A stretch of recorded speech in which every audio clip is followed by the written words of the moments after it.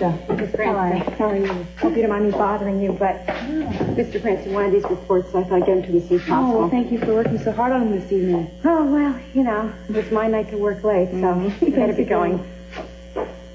Marcia, you know, I found this and about 5 others of these in Kirk's desk this evening. These microphones, you know, he got them for this conference, and I forgot to bring them back.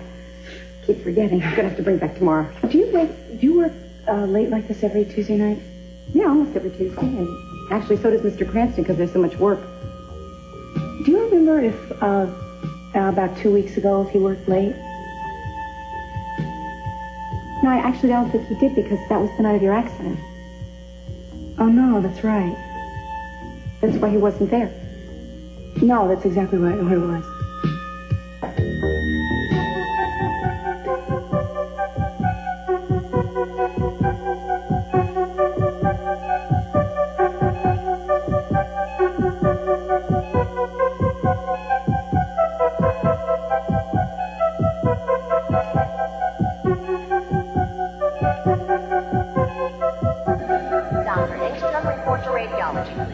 Dr. Engstrom. Hey, was it Kirk? Yeah. Well, where is he? He's in pretty bad shape. Oh, he raised me. We haven't even reached Eden yet, so she doesn't even know. Where's your pop?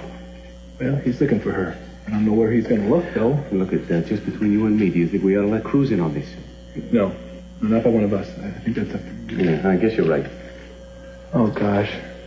Just hope Dad finds her in time. In time?